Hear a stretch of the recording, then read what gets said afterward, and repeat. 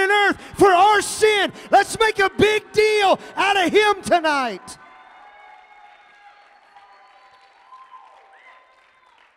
Please go ahead and be seated if you can.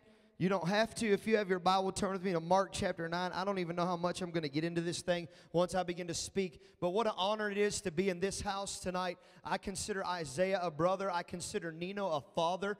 When we are taking him to the airport, I just began to look at him. And I was just taken back by how much wisdom. Every time I get around this man, he just begins to pour into my life and my wife's life. And we just appreciate everything that he is for the kingdom. What he's done for his family, his wife, his children. What he's done for this community, what he is doing. I'm telling you, do not despise the day of small beginnings, of what's getting ready to happen in this house, and I feel the Holy Ghost. I'm telling you, don't despise the day of what you see right now in the natural. Get ready for what God is getting ready to do in an entire city.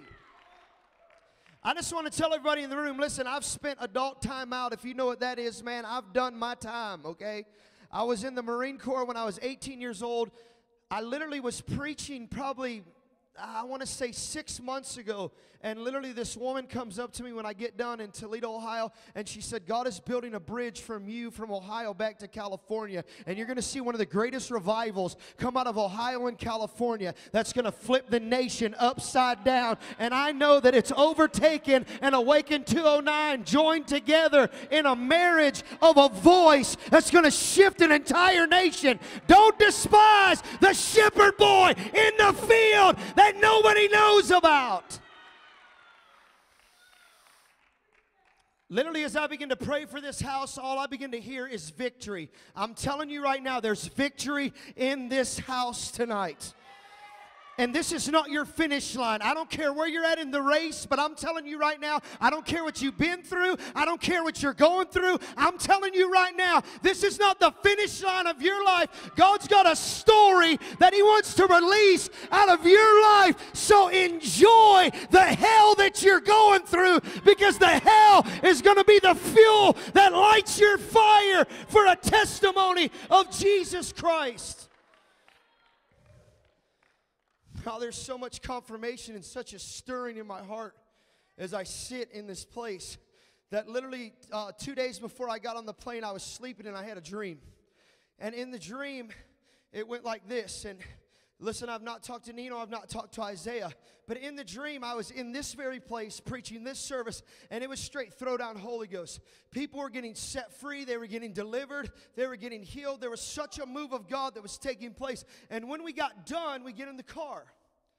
And I look at Isaiah, and I'm like, man, wasn't that awesome? And he looked at me, and he said this, it was okay.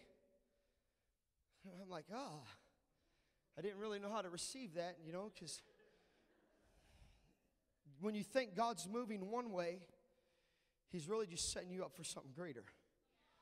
Because too many of us stake claim on what God did yesterday and what God did in a moment, and it's only set up for what God's getting ready to do bigger in the future.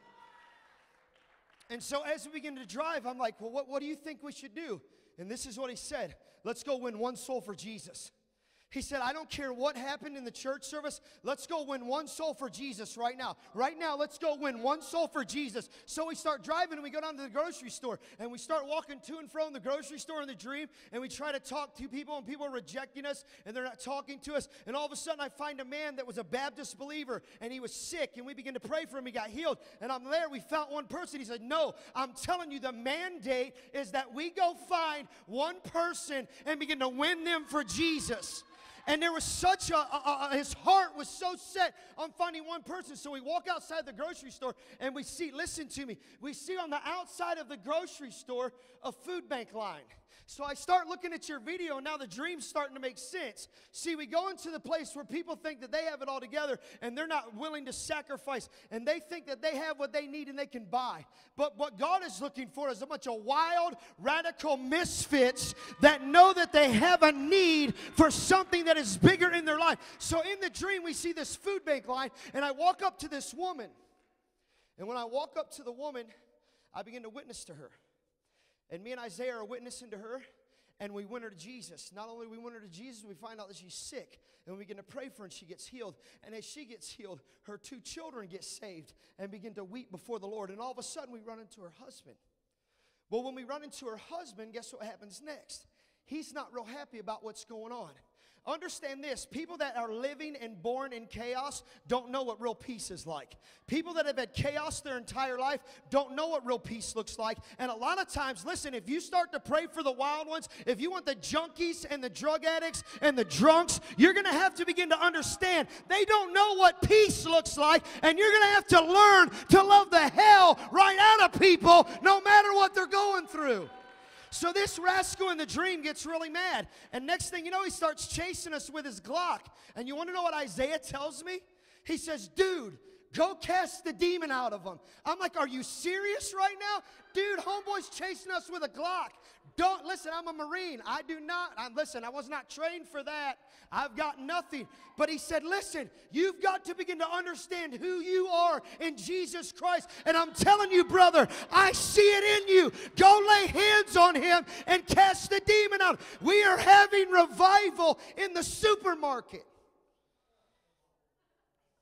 We get done, we hop in the car. He's like, dude, this is awesome.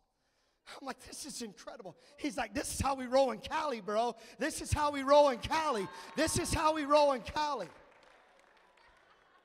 So I looked at him, I said, can't be finished with this. Where do we go next? He said, let's go to the hospital. So we go to the hospital, and we start busting up in hospital rooms and start raising people out of the hospital beds. Do you know what I'm getting at with all of this? Your ministry mandate is not in the 4 walls of a building. Your ministry mandate is that God is calling you to the streets for one soul. God is calling every person in this room. He's going to equip you. He's going to give you everything that you need to win Manteca for the kingdom of Almighty God. So do you know what this means? This means your family is going to experience revival. This means your local high school is going to experience revival. This means nothing can stop the king when he has a mandate for a company. God has a mandate for you. But the only way that you're going to catch this mandate is if you quit walking around with 30 pieces of silver in your pocket. We need to quit seeing the empty tithing and offering plates, but pockets full of silver, because we love our lives more than we love the kingdom. Because I'm telling you right now, the moment that you give up your 30 pieces of silver and we go to embrace the king, I'm telling you right now, you're going to see thy kingdom come. Thy will be done on earth as it is in heaven. Give me this day. Man, I'm telling you, ain't nobody in this room will go out and buy some cheap clothes and expect those things to last for 30 years.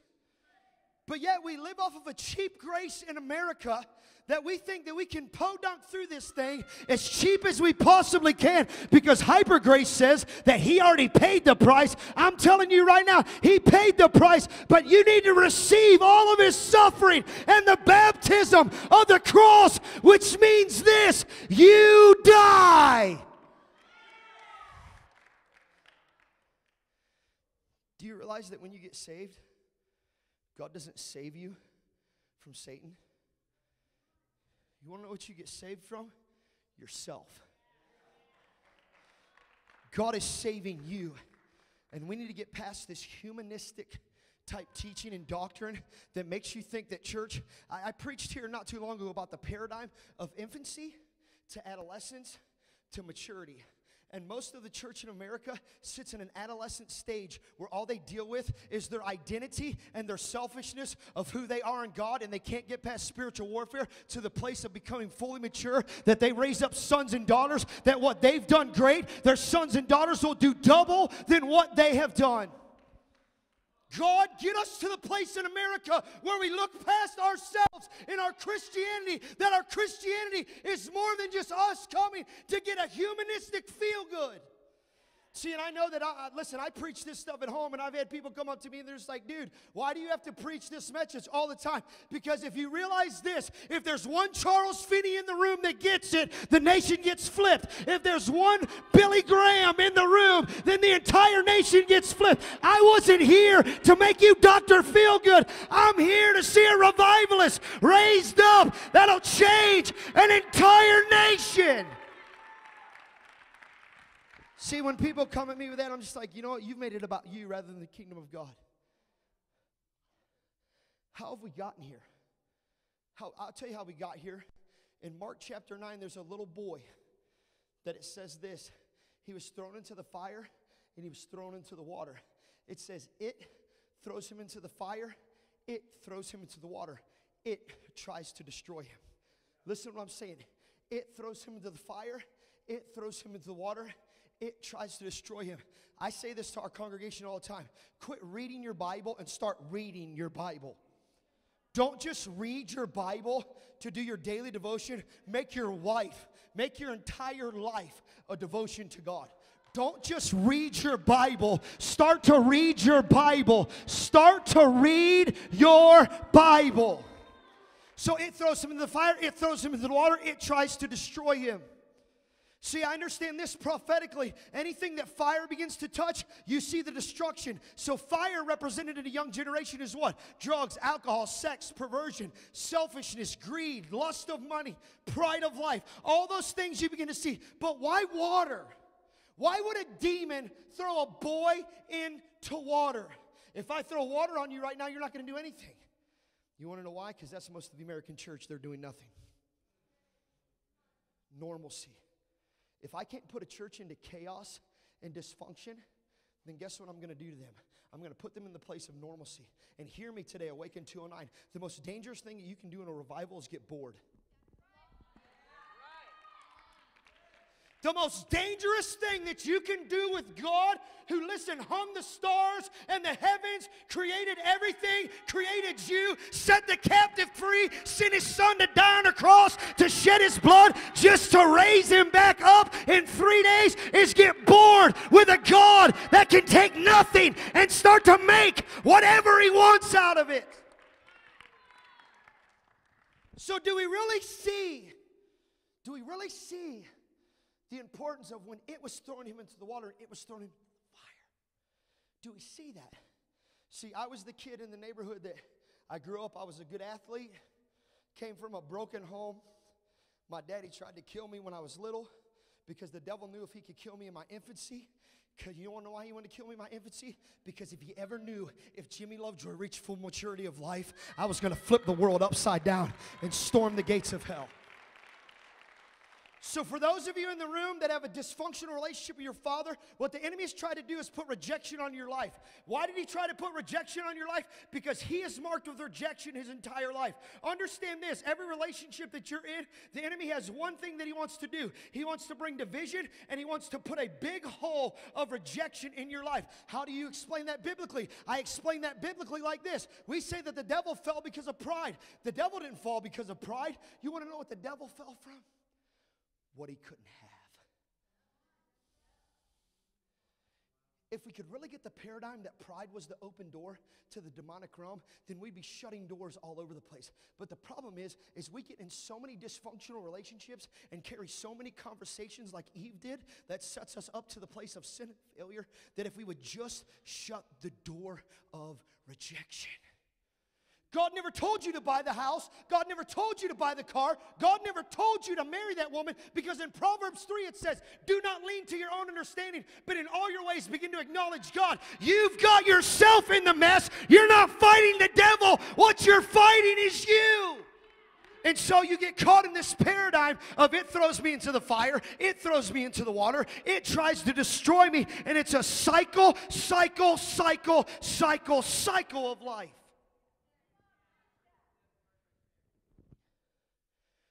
How do we break the cycle? Number one, quit arguing religiously all the time of what God's trying to do. Here's the greatest thing that we can do right now. Stop trying to figure it out. I have no idea how I got here. I have no idea how I got connected with Nino and Isaiah. I have no idea how I got connected with Eddie James. I have no idea how I got connected with Louis. I have no idea. All I know is that I've been through a bunch of hell, and the only thing that could begin to change the hell in my life is if I got down on my knees and begin to pray. I did not go to seminary school. I did not get raised up in a religious way. All I knew how to do was my mom showed me how to pray. Get on the knees and cry out to a God that can take a bad thing and turn it into a good thing. Let me tell you where I come from. I'm the type of kid that if you would have saw me in high school, arrogant, selfish punk, all-county running back, had colleges wanting me to come run the football colleges like West Virginia, Kent State, areas in our area right there. Here's the thing, though. I got suckered into doing this thing called the Marine Corps.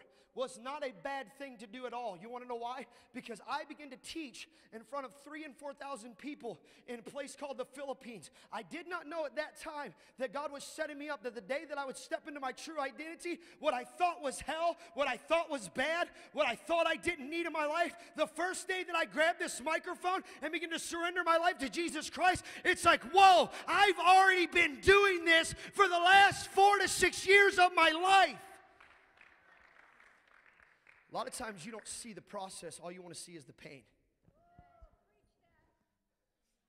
And Jesus told him in James, in Matthew 20:20, only if you drink from my suffering cup and be baptized in my baptism, which is death, burial, and resurrection, can you begin to walk in my authority.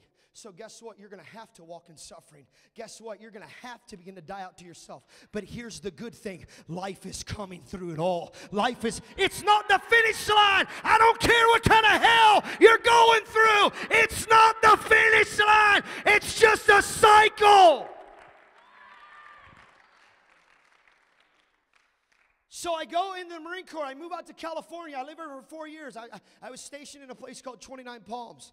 And in the place of 29 Palms, I became addicted to steroids. I became an alcoholic. I became everything that I vowed I would never be, Nino. Because in my own arrogance and pride, I would vow to everybody that I would never be like Bill Nutter. But here's the thing. I was born to be like Bill Nutter. Until I could take on the DNA of my Heavenly Father, Jesus Christ. I was born to be that way. I was born to be a drug-addicted, alcohol, womanizing, selfish, arrogant punk. But God knew through covenant of a blood shed on Calvary that through the process of the hell that I was going through, there would be a day that I would come to an altar and God would mark me with fire and say, hey, I've got a different plan for you. You want to know what my altar call looked like? I was in a church service, strung out on meth, roids, friends from church, because my mom and dad were revivalists. My mom and dad were in a Southern gospel group, and they sung all over Ohio and Indiana and West Virginia and Washington, D.C. Every weekend I was in church somewhere. So I had friends that were raised in the faith, and I had a friend that was a youth pastor. Here's the thing. For some of you that are going through some hell tonight,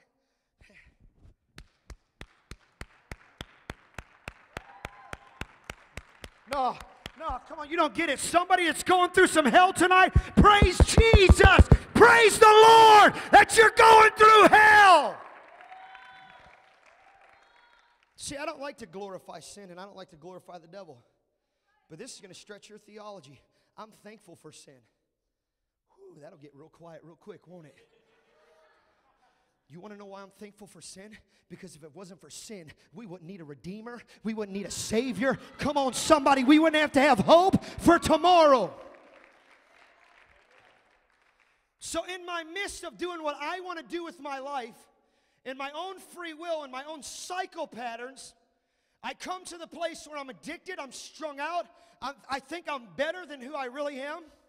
And I come to this place at an altar, and this is what the altar call looked like. I'm in an auditorium like this with about 500 people, and the church service is just rocking, and this is what I get marked in. I love when God takes the fire and the water that you're being thrown into, because so many people want you to be normal, and so many people want you to be in fake fire of a radical fire for the world. In the midst of that, the pastor stands up on the stage, and he shuts down the Pentecostal jump. He shuts it down. You want to know what happens? The next thing that happens, he just stands there weeping. Travail hits the whole auditorium. God was taking a moment in a service like this for me. I'm sitting in the very back because the only reason I started coming to church is because I was making $80,000 a year, but I was filing bankruptcy. May not seem like a lot of money in California because the cost of living is different, but in Ohio, that's a lot. Okay. What you guys pay $300,000 for a ranch home, we buy for $70,000. Okay, so $80,000 is a lot of money in Ohio. All right.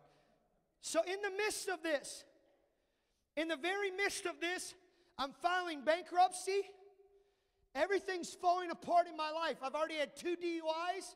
I just got hit with an assault charge because I was a hand-to-hand combat instructor when I was in the Marine Corps, and I thought because I was a state champion wrestler and because I could do certain things with my hands, I always thought I had to prove my respect with my hands. So in that, a guy pulls a knife on me outside the bar, and I begin to assault him to the point that I almost beat him to death. So I've been to court 3 times in 6 months. I say it like this: the judge was not happy to see me. But God was using all of this cycle and all of this hell to get me back to the place where He could call me by name, because He was not done pursuing me. He was not done with me. It was not my finish line. So to top it all off, guess what I got? I had an STD called HPV.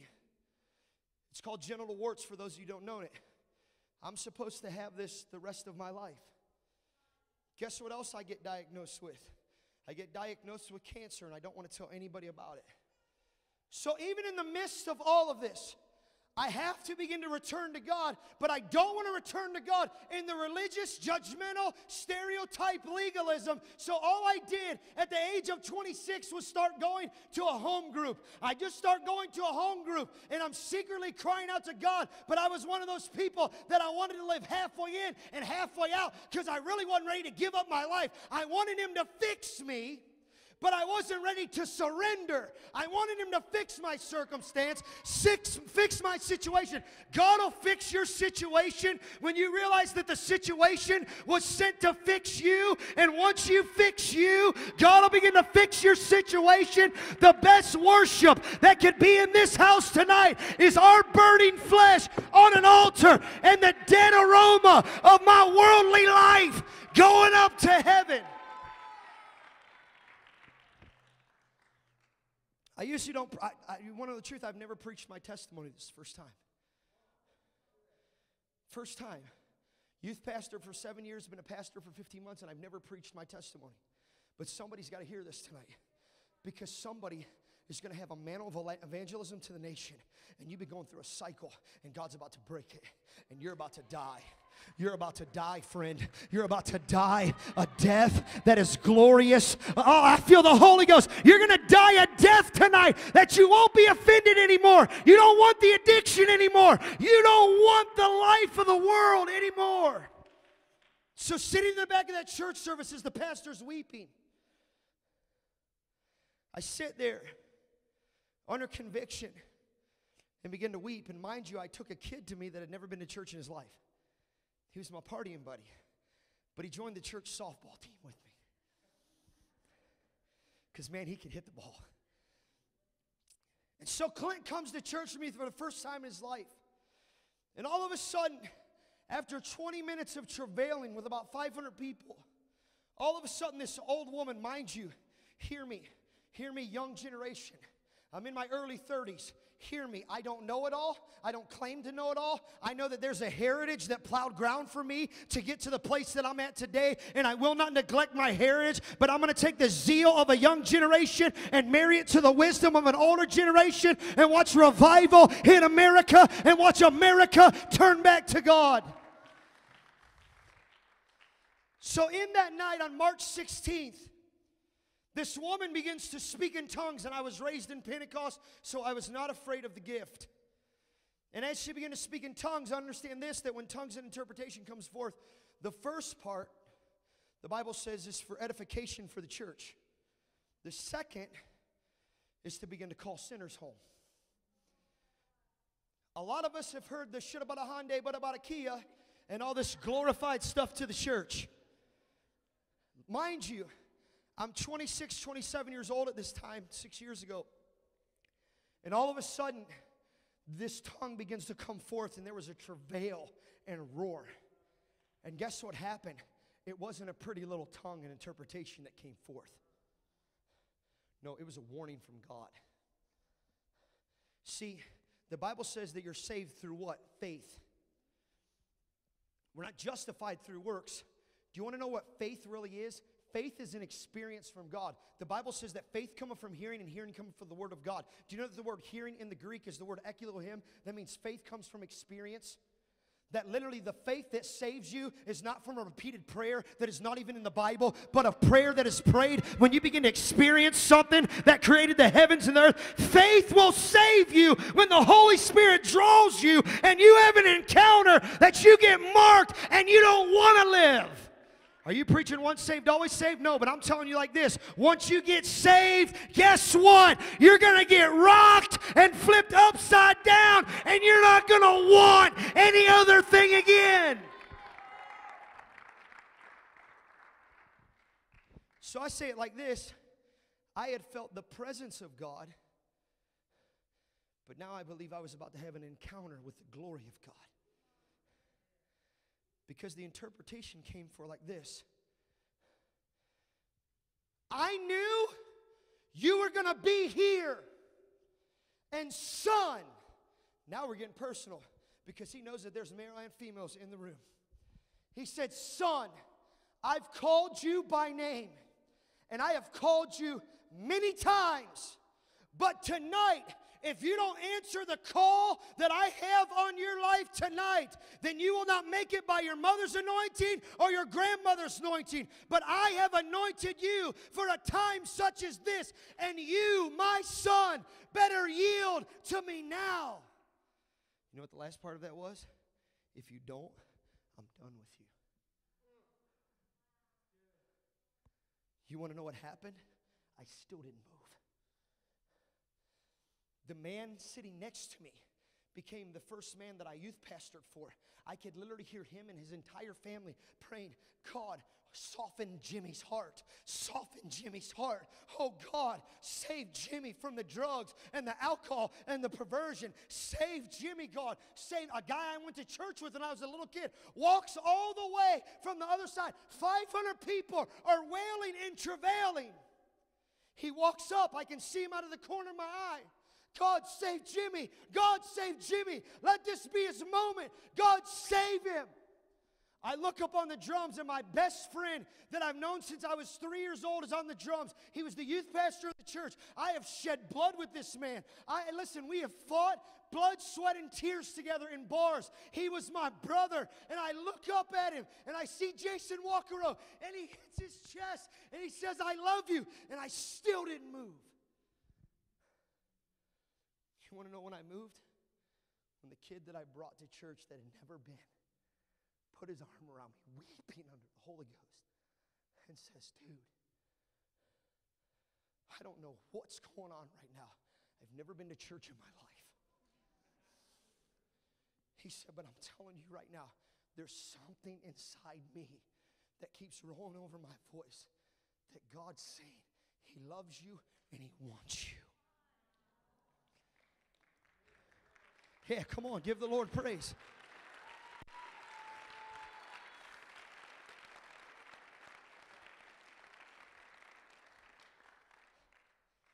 I got up from that altar.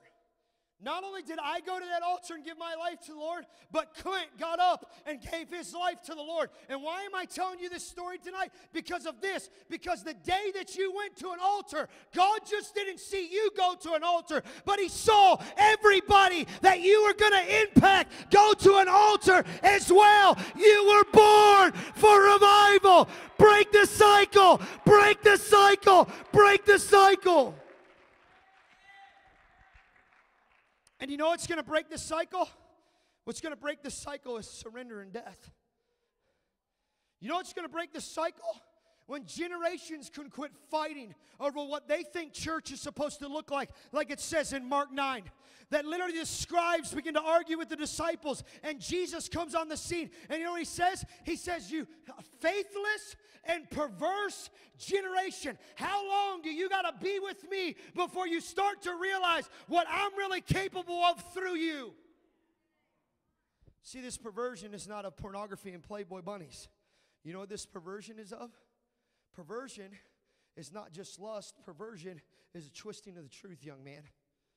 That's why perversion heads up not only homosexuality and sex before marriage and heads up the pornography addiction. Perversion also heads up what you think of yourself. Some of you in here are struggling with perverted thoughts that you think that you can never go out into the grocery store and begin to win people, but you have an apostolic voice that is speaking in this house by the name of Nino that's telling his sons and daughters, you're going to go into the grocery store, you're going to go into the restaurants, we're going to set up a barbecue, and we're going to see people come, get baptized, healed, set free, delivered. See, because when a father sets up an atmosphere, what begins to happen is a young man finds identity. Not only does he find identity, but he gets healed of HPV. Do you know that that day that I came to an altar saying, I'm going to put my flesh on an altar, God consumed up every infirmity that was in my life.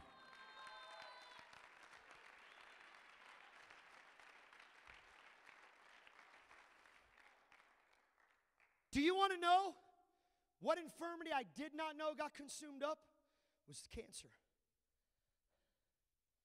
A year later, I met my beautiful wife in 2007. She began to get these notices to the door from UPS. Constantly, the hospitals of the Cleveland Clinic and Robinson Memorial were wanting me to sign documentation saying they would not be held responsible for what the choice that I made. You want to know what choice that I made? I got so wrecked at that altar. I remembered every prophecy when I was in those youth camps, when I was 10 years old, all those places that my parents would travel, and I was the one that had prophesy written real big on his forehead, and they would be like, you, come here.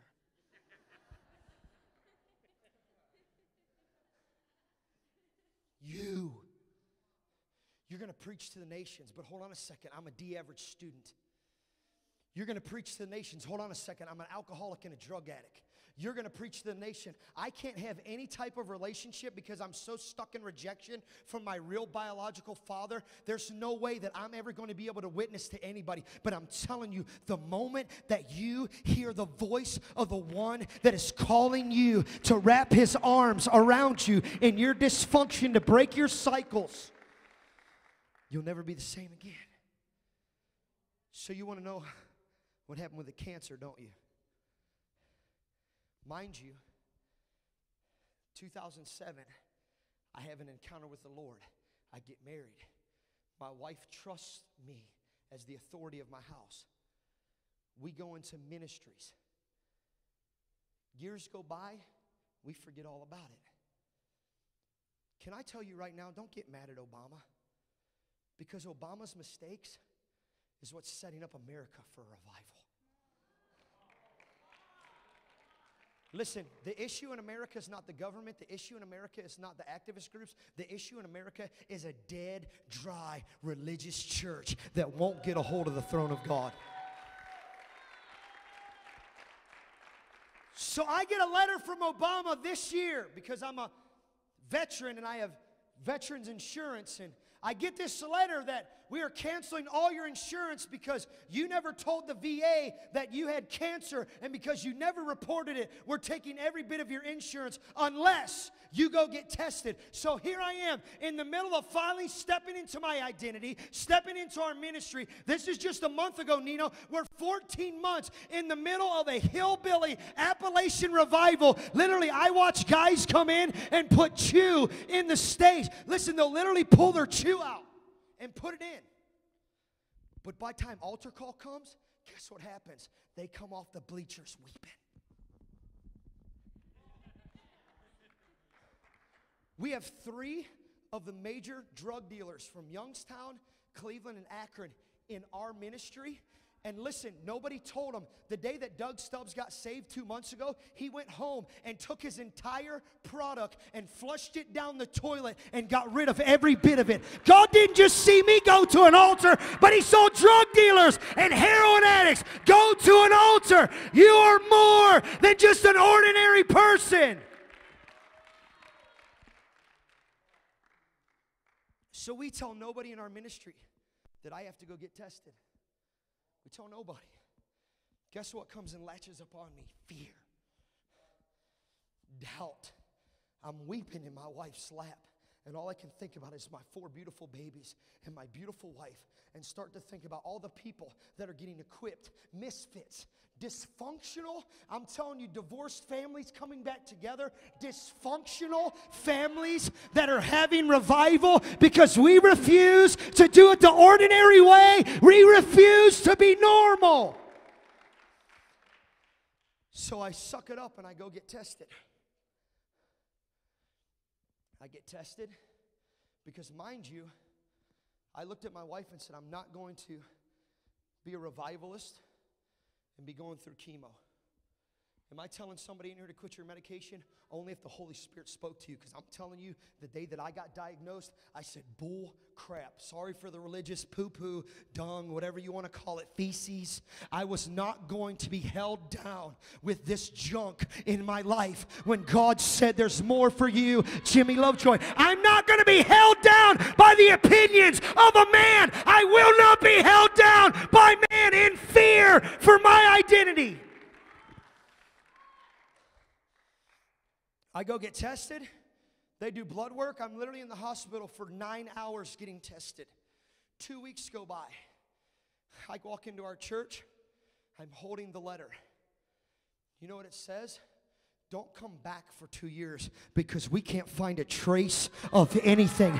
Don't come back for 2 years.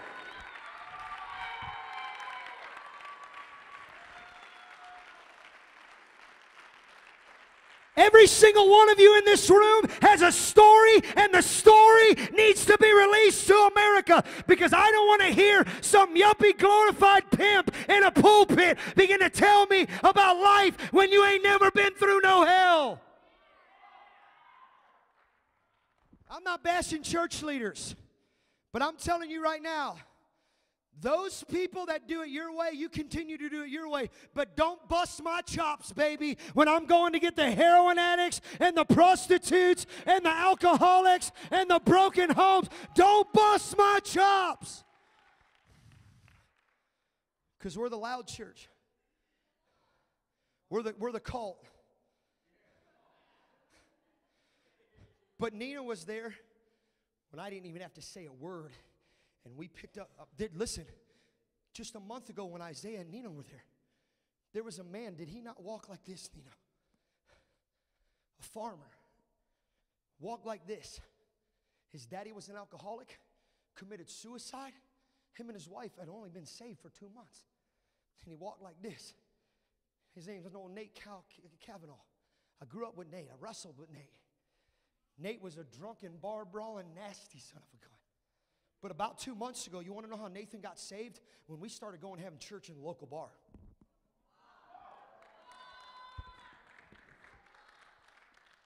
Every church was like, why are you doing this? I'm like, number one, they're a business, okay?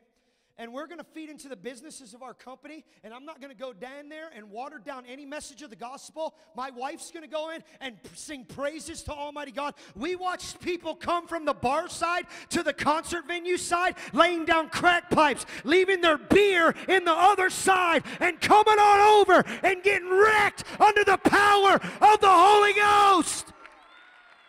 The Bible said go into the world, but don't be of the world. I'm not going to water this thing down with some cheap grace. I'm going to talk about the cross and the blood that was shed. For a year, when we started our ministry on Monday nights, we would go have worship and the word at Strings and Wings. And Nathan Kavanaugh gave his heart to the Lord there. Not only did he get saved, but his wife got saved. Not only did his wife get saved, but his 3 children got saved. Come on.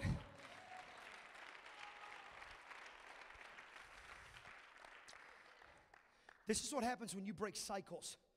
This is what happens when you break cycles. I know I'm not the most elegant speaker. I know I don't have all the theology. All I know that I tapped into the King of Kings and Lord of Lords, and I got His DNA running through my blood. All I know is I tapped into something that I can't keep to myself. I got to get it to the world.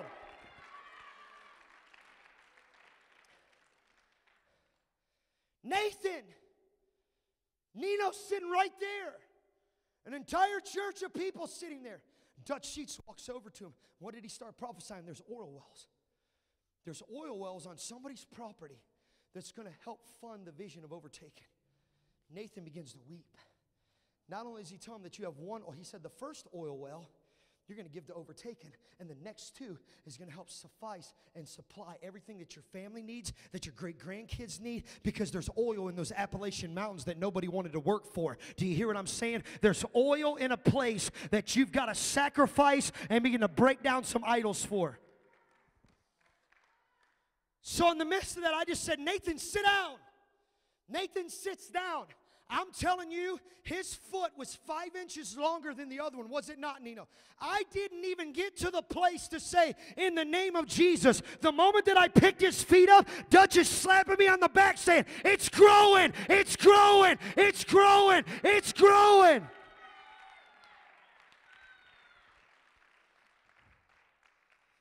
That man called me from work the next day and he said, I don't know how to deal with this.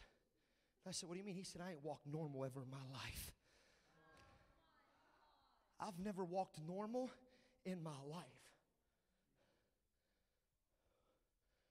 Where does all this come from? It comes from someone that makes a willing sacrifice to break cycles of fire and even normal. Some of you in here are straight going through hell, and God says, I'm going to break the cycle. Some of you in here are so complacent and so normal, you think that's your identity, and it's not. God's called you to be a burning radical Nazarite. And understand this, you want to know what broke the cycle in the boy's life? Because Jesus asked the boy, asked the daddy's boy, he said, how long has he dealt with this? And he said, since he was a child. So you know what's going to get broken in this house tonight? Generational curses. Just because daddy was a drunk, don't mean you're a drunk. Just because mom and dad were in welfare, doesn't mean you got to be in welfare. Just because mom and dad suffered with it, doesn't mean that you have to suffer with it anymore.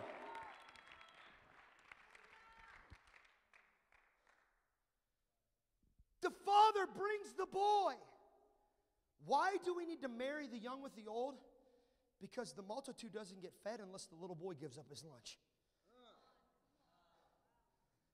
The only individual that was prepared out of 15,000. See, I'm stretching your theology because it says there was 5,000 men and women and children. So if there's at least every wife, that gives us another 5,000. At least if everyone had a kid, there's 15,000. So I say there was about 15,000 present, but there was only one that had enough endurance to want to go another day that packed a lunch. He was more, listen, he wanted more than a Sunday service. He said, I want to encounter the one that hung the stars, and I want to walk with him, and I want to be prepared. So the next time that you see a kid that's willing to go the distance in a prayer meeting, you better tap in to what he's eating on. Why do we have to marry the young and the old? Because if a little boy don't put Samson's hands upon the pillar, then the Philistines don't get killed, and a man doesn't live out his dream. Because there was an old man named Samson that lost his sight. He lost his vision. But what does the Bible say? In the last day, I'll pour out my spirit upon all flesh. What? Your sons and daughters will prophesy. Your young man will have visions, and your old man will dream dreams. So those that compromised the Nazarite vow of consecration on their life and started to lose their vision, they still have the dream that's inside of them, and they're just looking for a little boy to put the hands up on the pillar to say, use me one more time, God. Use me one more time.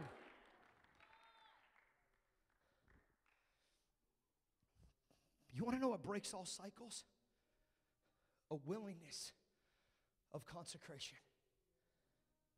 The dirtiest word in the prosperity church right now is they want all of your money, but they don't want all of you.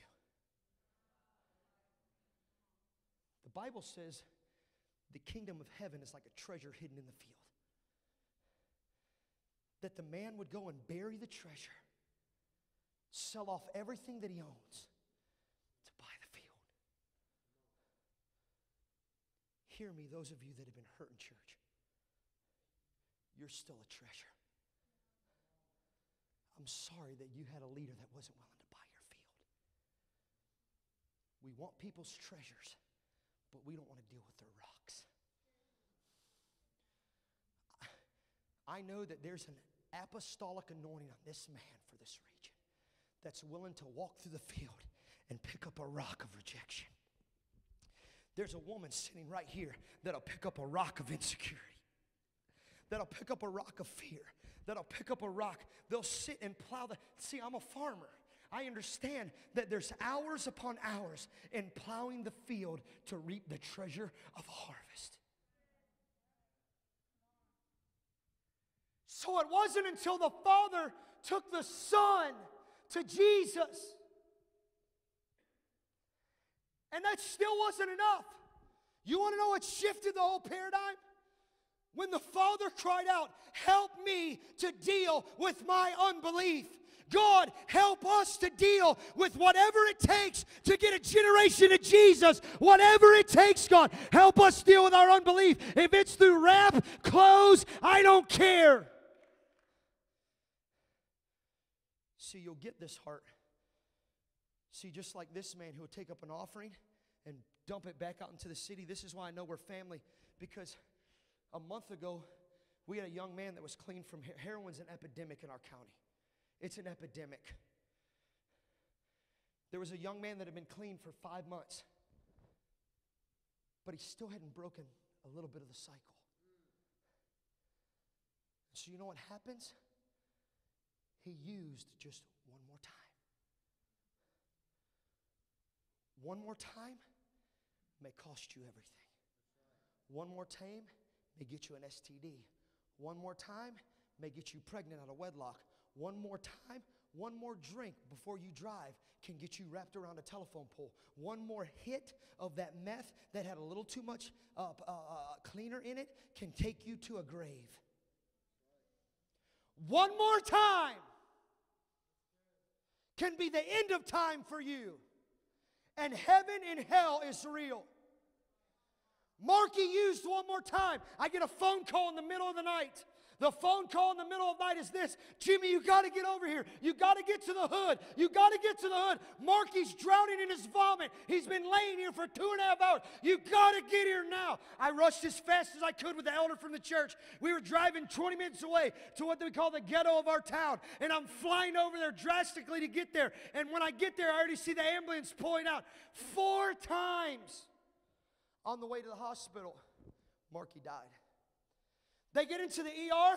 There's 30 men from overtaken laying in the ER. We don't care who's there. We don't care who's there. We are crying out to God for our brother. Because I don't care that he used again. I don't care. You can judge me in this room. I don't care. He's still a soul, and he had a covenant with God.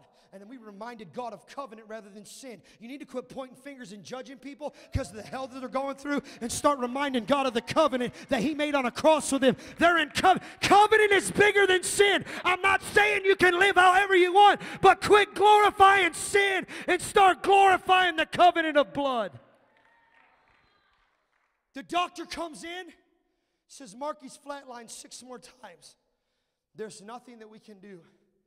At that time, a doctor in our ministry that just had got back from Peru grabs me by the arm and says, come on. And while they're in there frantically working to get Marky's heart back going, we walk in. And the moment we walked in, I'm telling you, there was a band of angels with us, because every nurse and doctor stepped back in the room. And when they stepped back in the room, we laid our hands on Marky's chest and we began to rebuke death. You don't have the keys anymore. He shall live and not die. He shall live. And that heroin addict's heart began to beat again.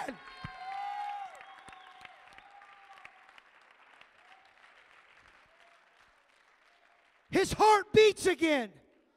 They rush him to the ICU. He doesn't flatline anymore. But then the next day, the doctor comes in and says he'll have severe brain damage because he died 10 times. I said, no, he won't. They said, he's going to have severe lung damage. No, he won't. He's not going to be able to function. Listen, I'm telling you right now, there's no damage to the heart. There's no damage to the lungs. There's no damage to the brain. He's alive.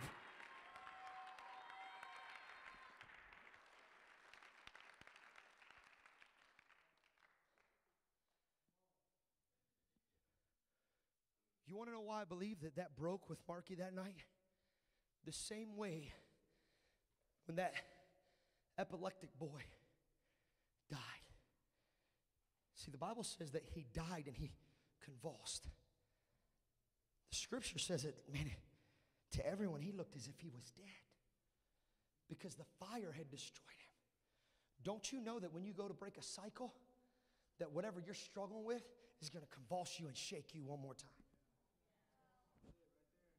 If you're afraid of finances, get ready to get shooken over. If you're afraid of your kids falling back into drugs, get ready to get shook one more time. If you think your marriage is about to fall apart, get ready to get shook. But when do you stand and let God be God? Because all God did was reach, hear me, let somebody die. Because you can't be made new until you die. If you have old idols, die tonight. I'm not giving an altar call. Let's have a funeral service.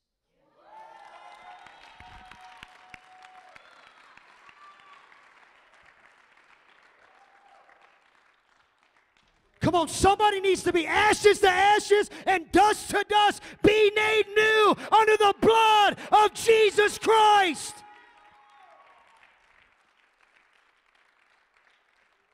You know what I love about this? Jesus looks at all the perverse twisting of the truth. The strongholds. You know what a stronghold is? The weapons of our warfare are not carnal, but they're mighty through the pulling down strongholds. You know what a stronghold is? It's a lie perceived to be the truth. Some of you have bought into a lie because you believe your emotions more than you believe God. And you want to know what breaks the cycles? Well, I've been free for a year. So, is the cycle broken? I've been free for 3 years. Are you really free? Is the cycle really broken? Because I can tell you a youth pastor that went to that altar in that story, that went back to youth pastoring, and because I lost our first child. Tina and I's first child died. And guess what happened? Tina and I weren't intimate for 3 months. And because I really wasn't free from one little thing that I kept here, guess what happened to a youth pastor that was on fire? I fell back into pornography. And until I was willing to bring every secret in my life to light. See, sometimes you don't realize what's in the closet. You don't realize the unforgiveness is laying dormant there. Because you remember the man Samson? That needed a young man to put his hands because he lost his vision. See, we all think that Samson's issue was lust. Samson's issue wasn't lust. Samson's issue was rejection. He held on to Delilah so tight. You want to know why? Because when the Bible says that he was an anointed man of God on fire, while he was out doing the Lord's work, his best friend slept with his first wife. See, you don't ever hear about the story of the first wife. All you hear is about the second wife that cut him. Listen, the one that cut his hair was not the real issue. Delilah wasn't the issue. It was the first one that rejected him. And because he held a seed of rejection that nobody knew about, he started to lose his vision. And guess what happened? He started to get bored with revival. And because he wouldn't allow himself to be healed of rejection, he laid his head on Delilah's lap. And her words were more soothing than the presence of God.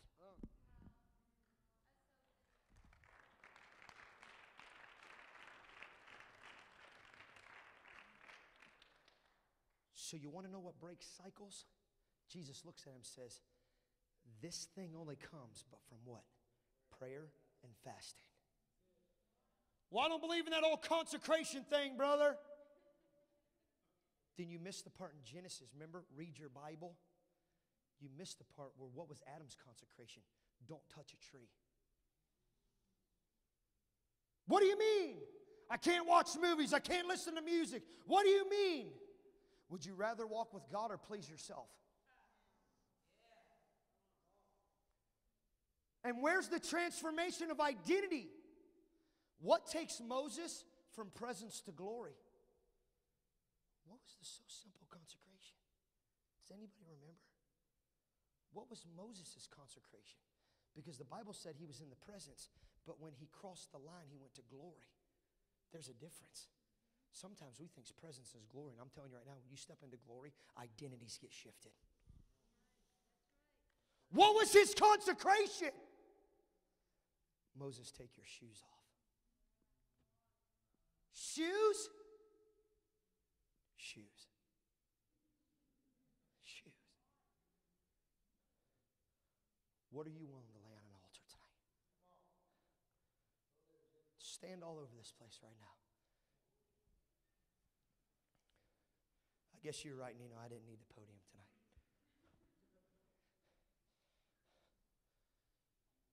Everybody in the room, close your eyes. If you can begin to play me some music softly. My question to you is, what have you not put on an altar? What cycle of unforgiveness and bitterness and rejection do you see yourself begin to walk into at times? Do you know that it wasn't until 2 years ago I'm seeing people healed? I'm seeing revival. I watched a youth group go from 1 kid to 150. But you want to know what root of rejection I still had inside me that was a cycle? I still thought that Jimmy Lovejoy could change Jimmy Lovejoy. And I never began to realize how deep Bill Nutter wounded me. 30 years old, still thinking about high school days. Why would my dad never come see me play a football game? Never come see me win a wrestling match? Never come see me. And you know what the truth of all of it was? I never told anybody, not even my wife.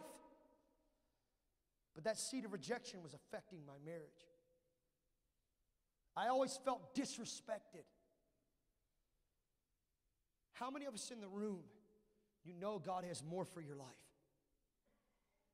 There's already hands going up, and I didn't even ask for it. How many know that there's more to your life than where you're at?